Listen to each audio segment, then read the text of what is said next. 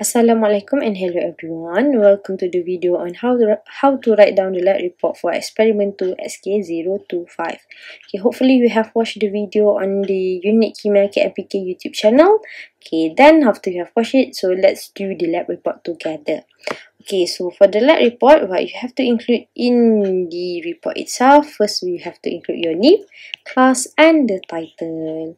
Okay, so the next part that you have to include is the objective. Okay, so the objective is basically it is based upon the learning outcome from your lab manual.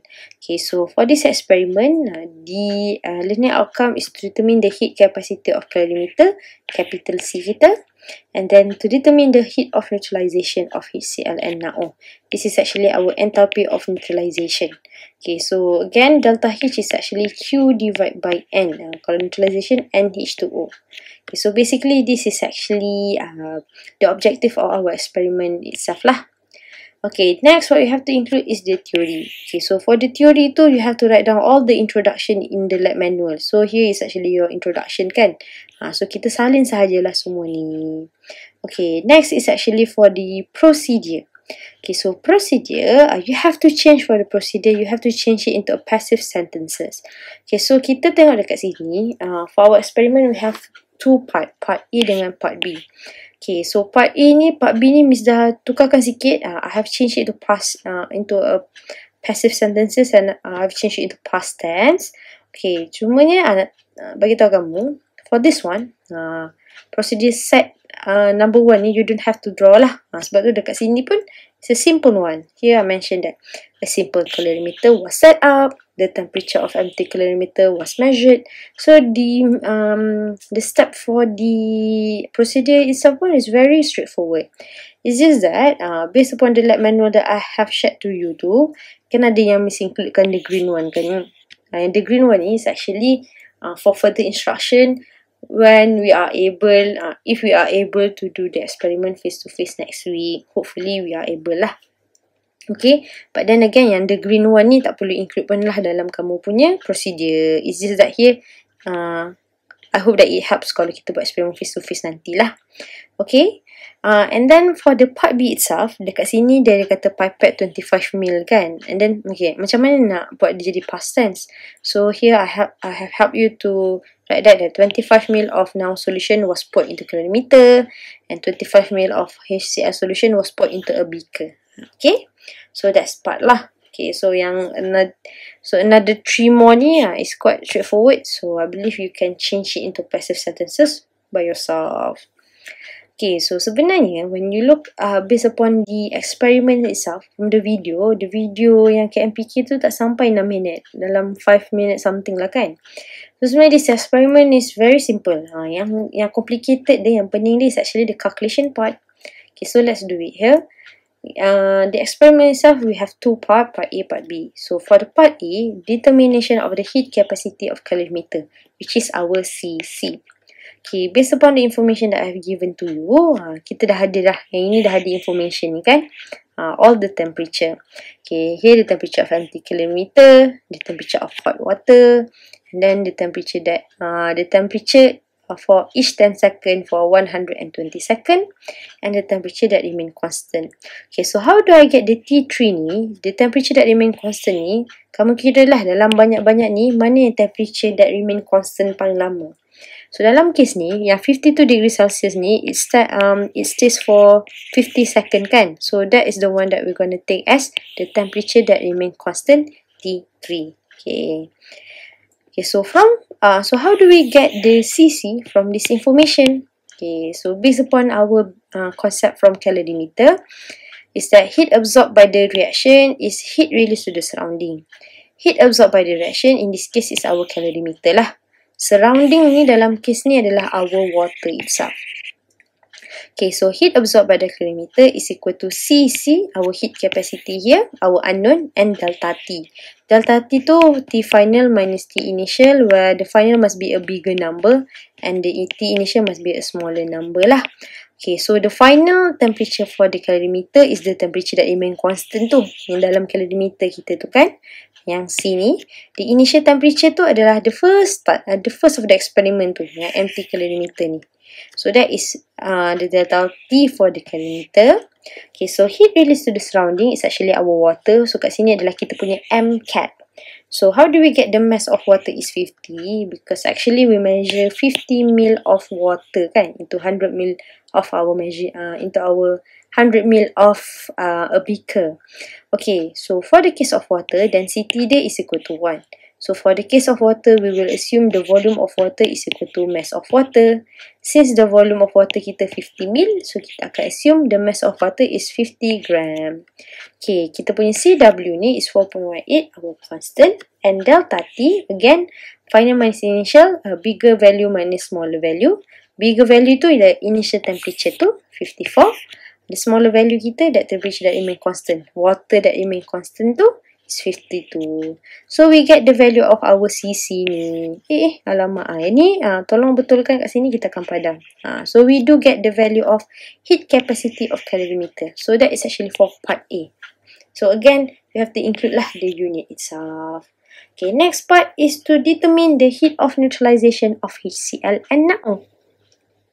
Okay, so here is actually our delta H of neutralization. Sebenarnya is actually heat release divided by number of mole of H2O. Okay, but then from the experiment itself, what is the data that we have to measure is the initial temperature of our acid, our base and acid. Okay, so from here, once you have calculate the NaO dengan HCl, you have to calculate the average initial temperature. Gonna add this to divide by 2.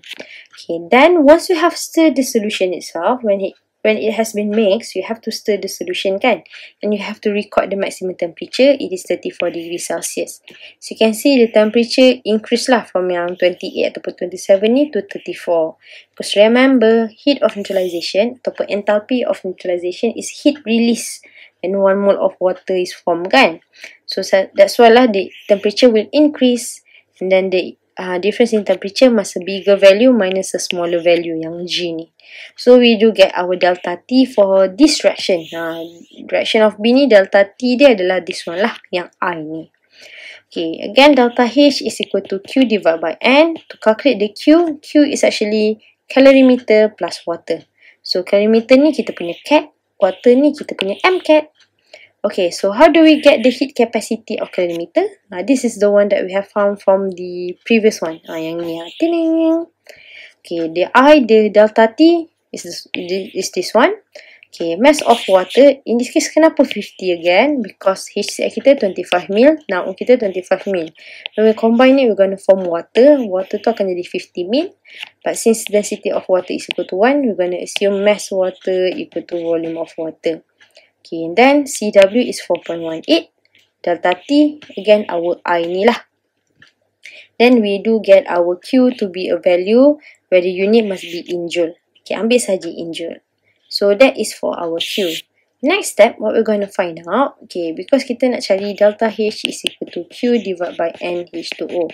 So right now, what we're going to find out is number of mole of H2O itself. Okay, so macam mana nak tahu number of mole of H2O? Sedangkan from the information given, we only know MV, molarity and volume for NaO, as well as molarity and volume for HCl. So from the molarity and volume, I'm going to find out the number of mole for my NaO and HCl. Okay, why? Because I want to compare it to determine the number of mole of H2O. Sebenarnya kita kena compare lah between these two. Which one is the limiting reactant to determine the NH2O ni lah. But then when we calculate it, we can see the number of mole is the same, 0.025. So it means that number of mole of H2O ni pun sama juga. Dia adalah 0.025 mole. Okay, so from here, once I've determined the Q, I've determined the NH2O. So kita bolehlah cari kita punya delta H.